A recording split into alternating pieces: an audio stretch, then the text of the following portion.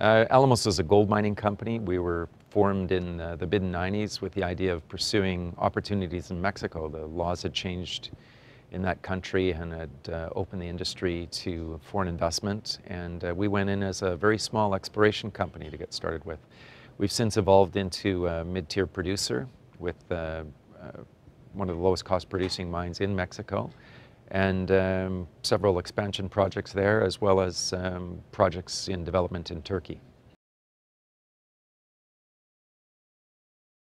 The company started out as a small exploration company in the 90s. We initially listed on the TSX Venture Exchange and raised a small amount of capital, and with that started exploration in Mexico.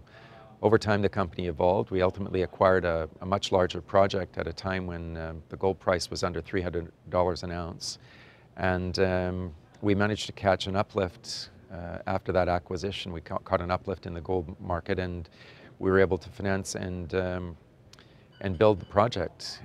We raised roughly $75 million to build it through the facilities of the Toronto Stock Exchange. And without the exchange, we couldn't have raised that money. Well, we have a record over the last decade of being a very low-cost gold producer.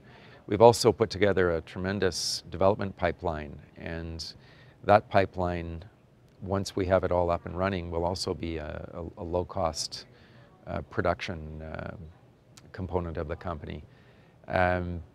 Our focus on costs and our ability to have generated tremendous free cash flow over our years as a producer, that backs a very, very strong balance sheet and a dividend which has paid back over $100 million to investors in the last few years. And actually that's more money than we originally raised in order to get the mine built. And I think those things really help us stand out as a company. We've had a strong focus on running a mining company like a business, and as a result, we've had excellent return on equity, return on capital. We have this tremendous production pipeline. We have about 5 projects now that we're working on in various stages of development and various stages of permitting. And over the next 5 years or so, we intend to build that production pipeline out to take us from roughly 150, 160,000 ounces annually where we produce now into the range of about 500,000 ounces of annualized production.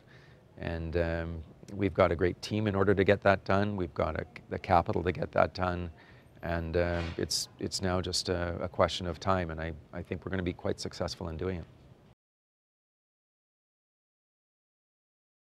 Well, our experience has been a very positive one. We were fortunate in our timing. We listed on the Toronto Stock Exchange at a point in time when the gold market was in a very significant upswing. It basically continued for about 8 consecutive years to increase in value after our listing. It allowed us to grow and prosper as a company. In other words, the backdrop of a good gold market allowed us to prosper as a company. And we ended up doing several financings through the Toronto Stock Exchange, and that allowed us to make acquisitions and to grow. And I would say another very strong appeal about being listed in Toronto is we've met investors from all over the world, from as far away as Singapore in Asia to Zurich in Europe. And a very broad spectrum of investors are comfortable investing in our company because we're listed on the Toronto Stock Exchange. I think the combination of the exchange and the Ontario Securities Commission gives confidence to international investors that we're in a well-regulated market.